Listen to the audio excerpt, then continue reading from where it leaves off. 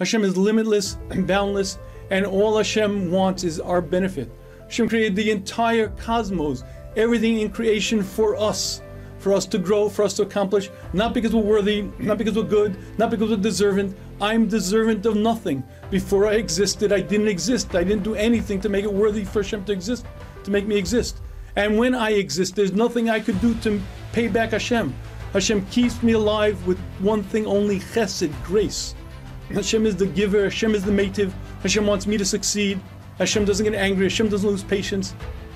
And the more I understand that, the more as I get closer to Hashem, and I recognize that Hashem is the shofet, I recognize, yes, it's a very grave and serious thing we're going to stand on Rosh Hashanah.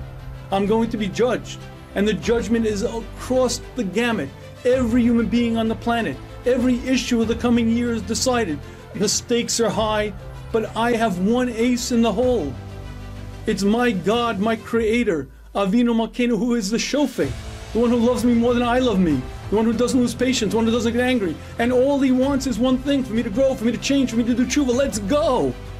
The more I get it, the more I see the gravity, the more I recognize the shofet is my, I can't say my best friend, more than my best friend, my beloved, my Hashem, God, who loves me, who only wants everything for me, who created me just to give to me, and who waits patiently, with infinite patience, for me to finally wake up.